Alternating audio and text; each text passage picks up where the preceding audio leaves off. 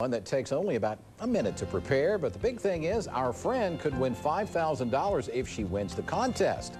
That's the subject of tonight's Tennessee Traveler. My husband and son absolutely love hot wings, so thought what better flavor than to do a buffalo flavored Chex Mix. Monica Flatford recently entered a contest to prepare a new recipe for Chex Mix. She joined 2,000 other contestants from across the country, and guess what? She's one of 5 finalists. I'm going to use just 4 cups of the rice Chex, basically.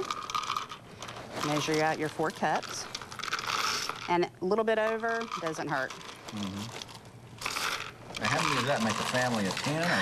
Or Actually, it goes very fast. This one is the wheat Chex. It just adds a little bit, another element to the recipe.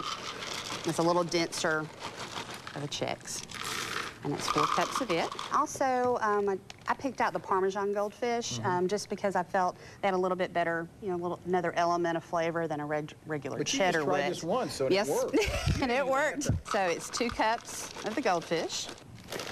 And then 2 cups of pretzels, 6 tablespoons of butter. okay, now you've microwaved that Already melted that, yes. And then it is 2 tablespoons, or 2.5, excuse me, of the Frank's Red Hot. And then I do the whole packet of the Hidden Valley Ranch, a teaspoon, excuse me, of celery seed.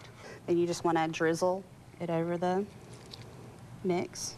You need to microwave it for, depending on your microwave, at 2 minutes tops. And Shazam, just like Walter, we've got a finished product here, don't we? Yes, we do.